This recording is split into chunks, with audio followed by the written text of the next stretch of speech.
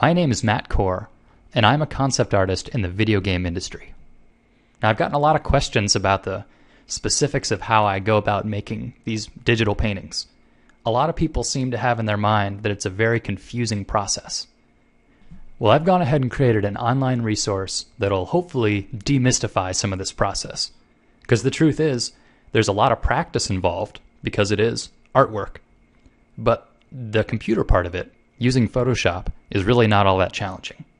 So I've created these videos to distill the process that I use in Photoshop down into repeatable steps. And even though I love watching speed paint videos on YouTube, my approach is going to be a little different. Instead of showing you exactly how it is that I approach a single illustration, I want to try and communicate the general principles that I use so that you can then take them and apply it to whatever it is you want to work on. So we're going to start out slow, and by the end of these 5 videos, you'll be off and running. So now I'm going to show you the difference between using a mouse to draw versus using a Wacom tablet. So first I'm going to draw with my mouse.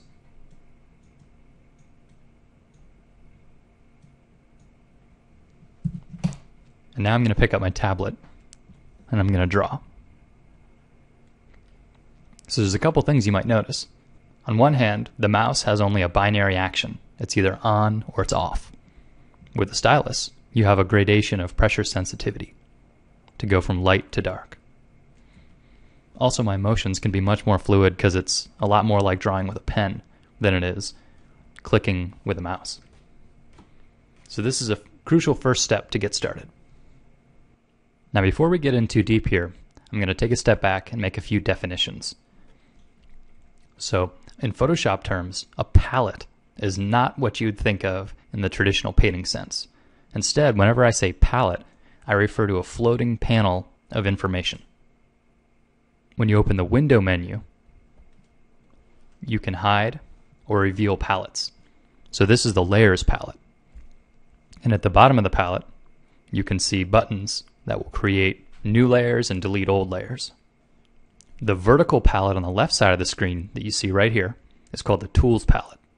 And this is going to be open almost all the time, and it contains things like the brush tool, the eraser tool, and your color swatches. And when you click a tool like the brush tool, the horizontal bar at the top of the screen will change. And this is called the tool properties. So as you see here, I've got opacity and flow. Those are properties of the brush tool. If I were to change it to the eraser, I'd have different properties up there. And now once you've got the brush tool selected, one of the most simple and common actions is to change the color on the brush. So to do that, you're going to go to the bottom of the tool palette and you'll see 2 squares of color. It probably defaults to a black square and a white square. Now the one that's overlapping the other is called the foreground color. And for our purposes, the foreground color is what's on your brush. So right now it's black. And if I want to change it, I click on this foreground square and a new window opens called the color picker. So you can manipulate the color here, choose one you like, and click OK. And now you have a new color on your brush. Now you're watching this video because you want to use Photoshop for painting.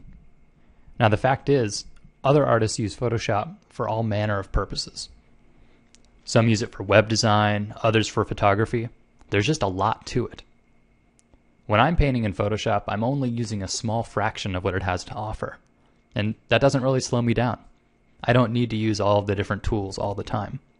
So it's good to know what bits of the interface you should have on screen and what bits you can just hide and forget about. The ones I like to display while working can all be found in the window menu. I like the tools, the layers,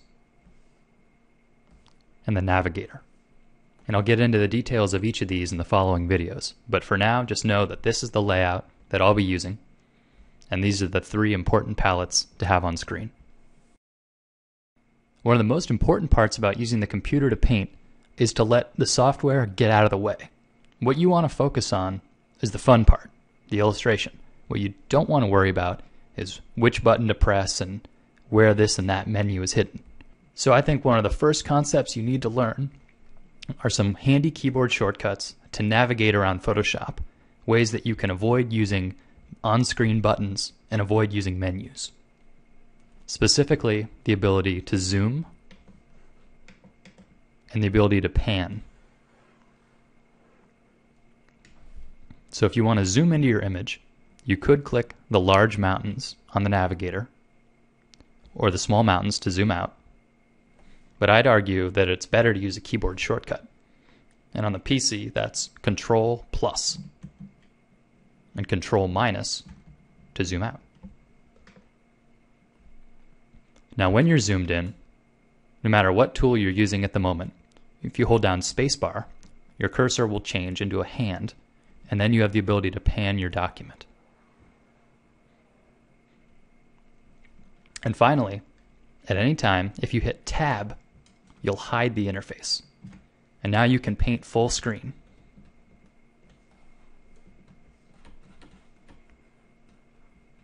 And you don't need to worry about things cluttering up your view. Now to bring it all back, hit Tab a second time, and there it is. So one more time, that's Ctrl+ to zoom in, Ctrl- to zoom out, and spacebar to use the hand tool. If you're new to Photoshop, we've just covered a lot of ground. Now when I'm learning new things, whether it's painting or whatever it may be, I like to review what it was I just learned in a safe environment. I don't want to try out the new technique on my next illustration. Instead, I'll just make some little worksheet and I'll give it a few tries until I feel comfortable with it. So I'm going to end each of these introductory videos with a quick worksheet for you to do that'll help you reinforce the techniques I've just covered. So in this case, the goal is going to be to work with those navigation keyboard shortcuts. So the first step is to get the brush tool, and with the color picker, pick a red color. And in the upper left-hand corner of your canvas, draw a triangle.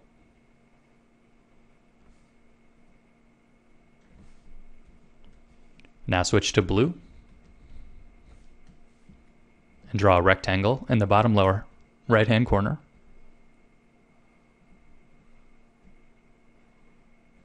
And finally, with green, make a sort of a squiggle path between the two.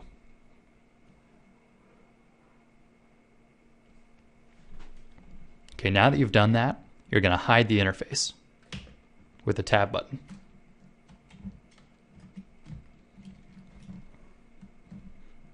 And your goal is to begin by zooming in to let the triangle fill the whole screen.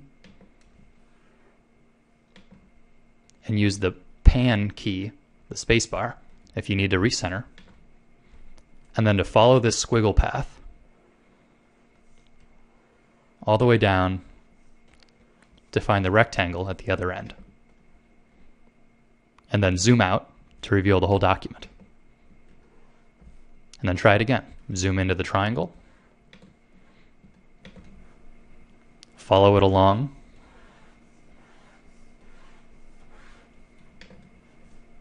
And then zoom out to reveal your whole document. Now this may seem incredibly rudimentary, but believe me, getting really familiar with zoom and pan will make everything else about Photoshop easier.